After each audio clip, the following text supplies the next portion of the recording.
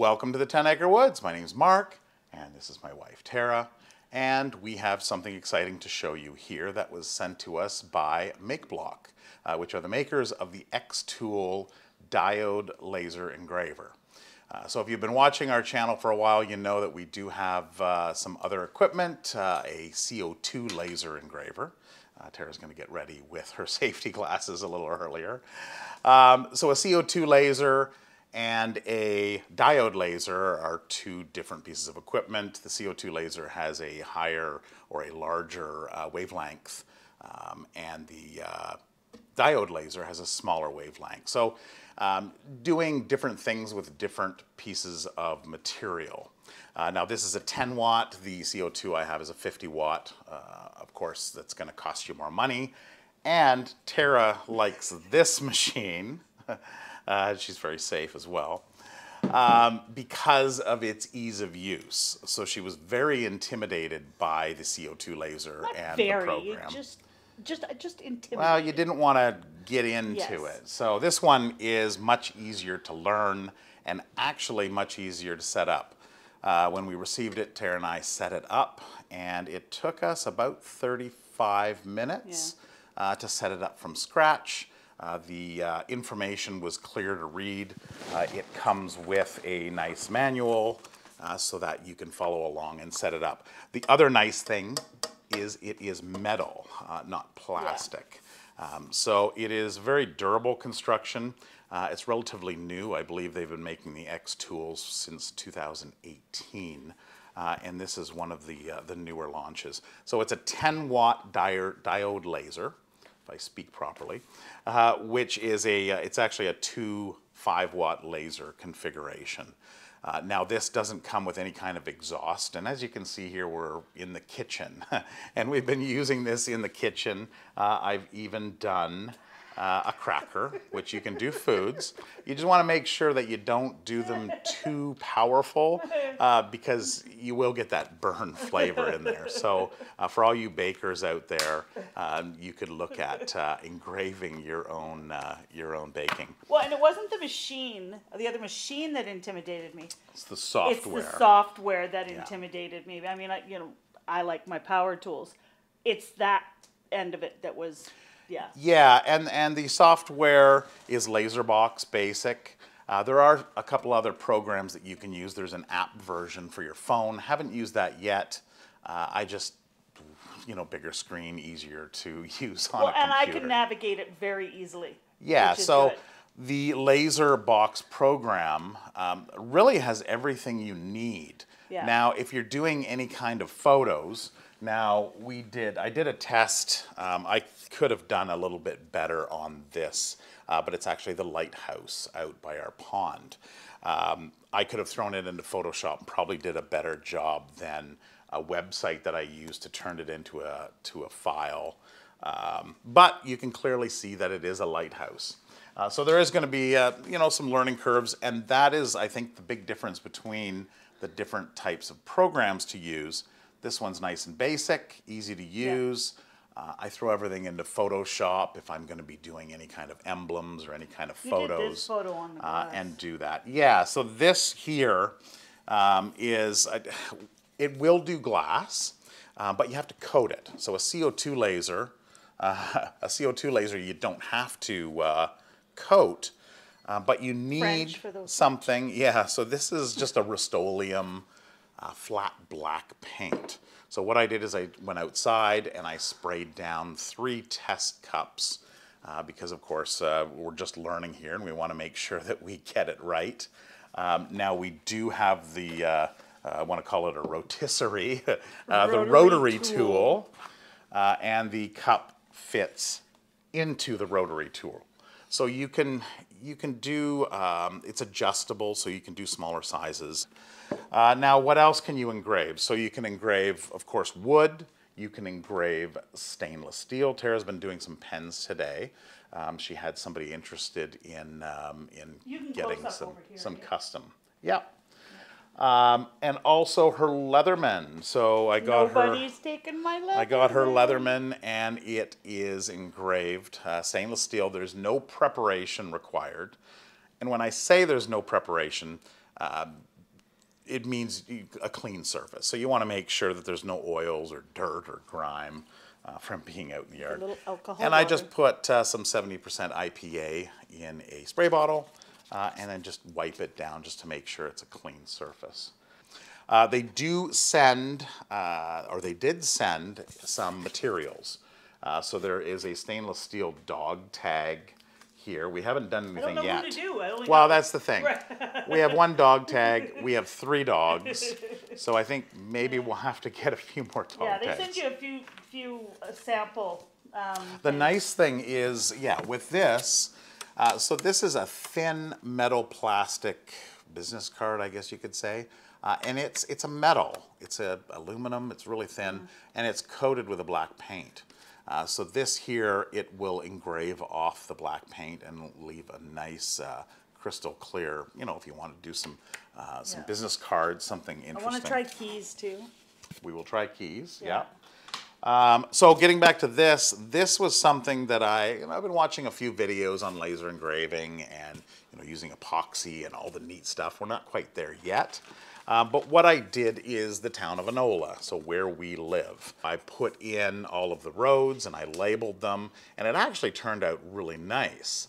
So something like this Except you forgot to put the 10-acre woods on there. No, but that can be put in afterwards. So I did think of that. I could have put the 10-acre woods, little emblem in here, but we can always add things afterwards. I wanted to make sure that it was actually going to turn out good before I got fancy with it. I think they sent about 6 or 8 sheets, so I got it on the first try, so that was good. Right. All right, so I think that's it for there.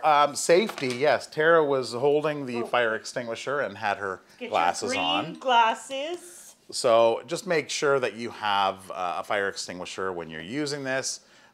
Depending on what you're going to be engraving, there's always that danger. You can pick up a fire extinguisher for fairly cheap. Do you want to? Yes, also watch what you're engraving. When I did that map of Enola, it was smoking pretty good, so we have an HRV for exhaust ventilation. I made sure I turned that on, and we had no fire extinguisher go off. The plastic pen today. Watch your plastics for smells and whatnot. And the nice thing is you can take this outside. So we have some picnic tables out in our picnic area. Plop this right onto the picnic table. It's fully movable, and it has some feet. We've just kind of tied them all together, but it has feet to raise them up. So you'll need 2 of these extra on each of the corners when you're using the rotary tool. It's relatively quiet as well. So if we turn this on, you hear the computer. It doesn't interfere with my court shows at all. Yeah, when Tara's watching TV, she can still hear the TV as she's working away here. So it's relatively quiet and mobile. So what we'll do is we'll start off. We'll just give you a quick rundown of the program and what it entails. This is a ruler, and I've already put the 10-acre woods on it. So we will just do another one. So the first thing is, my assistant here. My assistant? I, the boss. Okay.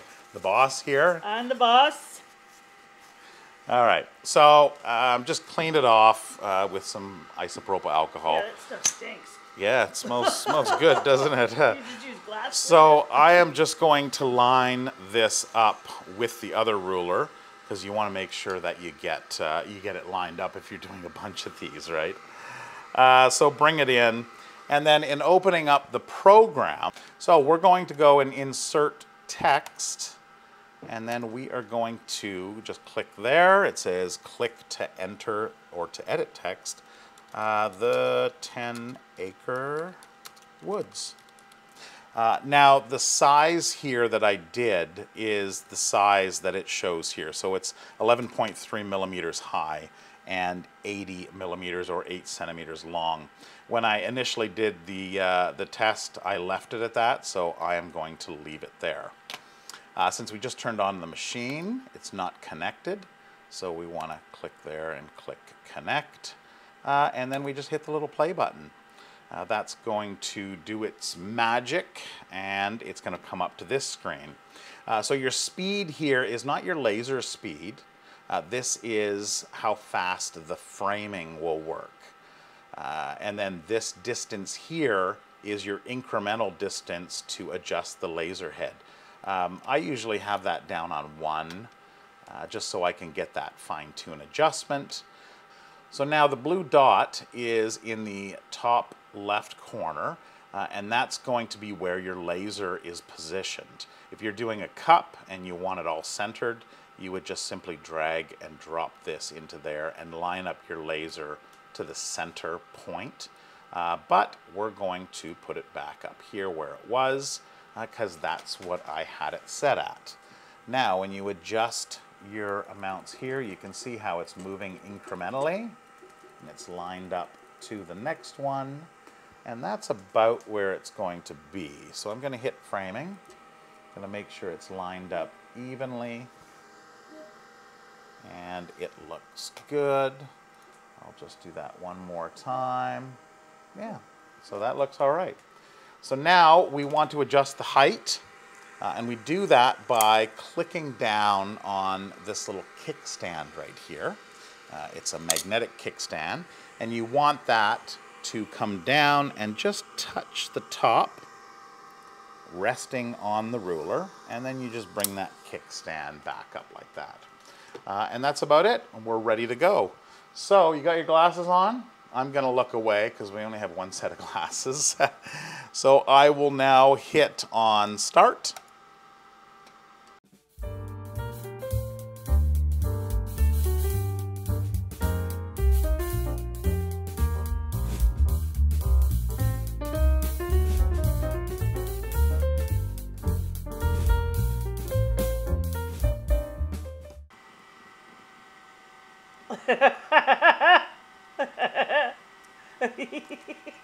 What?